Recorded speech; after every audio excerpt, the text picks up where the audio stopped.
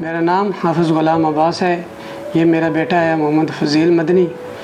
इनको पखाने की रुकावट थी, बहुत बड़ी परेशानी में मसला बना हुआ था। मेरे बच्चे को लेकर मैं अस्पताल लोकल गया था, उन्होंने ऑपरेशन किया है और उसके बाद चेक करवाने के लिए जाता था, वो टाइम दिया करते थे। परेशानी बहुत ज़्यादा बन गई थी, इसलिए फिर मेरा दोस्त था, उसने मुझे बताया था एक इदारा है ट्रांसफ़र, उनसे उन्होंने मुलाकात करवाई थी। उनके साथ हमने आकर मुलाकात की, उन्होंने हमारी मदद की है।